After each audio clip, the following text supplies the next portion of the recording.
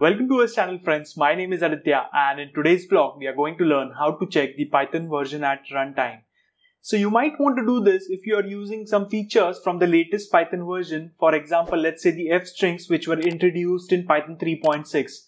Now you don't want to let your users run your Python tools and scripts in a lower Python version than 3.6 because that might create some random unknown issues. So let's jump into the terminal and see what all options we have in Python and then select the best version depending on our requirements.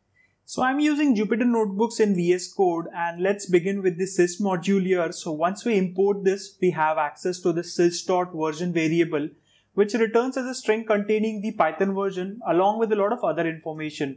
So this is not a practical method to actually extract the Python version from here, and even the documentation states that we should not use this method because there are even better methods available.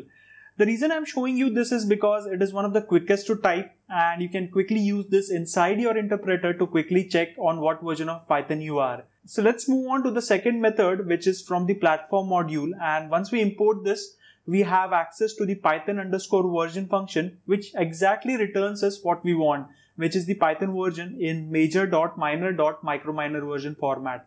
So using this, you can easily display the users what version of Python they are currently using. But again, if we want to just compare the major and minor versions, we need to separate them from this string and then compare it using the comparison operators, which takes us to the third method, which is the Python_version_tuple method. And this actually provides us with a small tuple with separated major, minor and microminor versions as the elements of the tuple.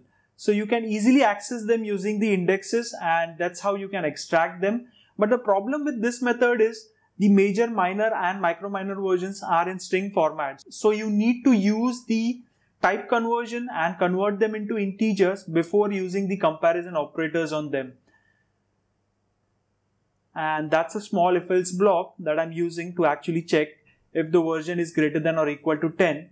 And since it doesn't meet our requirements, we notify the user that he should upgrade the Python version on his system. So let's move on to the last and final method, and which is one of my favorites, and it is using the sys module again. And this is the sys.versioninfo, which actually returns as a name tuple. So this contains the major, the minor, the microminor version in integer format along with the release level in string format and the serial. So the best thing about this is, since this is integer format, we don't need to use the type conversions here and the code looks much cleaner in our if-else blocks. So we can directly use or access the major, minor and microminor versions using this format here. And if you can see, this code if-else block here looks much cleaner compared to the one above that we just saw. So once we execute this, we are good to go because we are checking here if the Python version is greater than or equal to 3.6, which is since we are using 3.9. So those are the 4 methods that I practically use most of the times. And do let me know in the comments below if you know a better method to check what version of Python the user is using at runtime. So that's all for this video guys. If you liked my explanation, do hit the like button and subscribe to this channel for more such interesting videos. Thank you for watching. See you in the next one.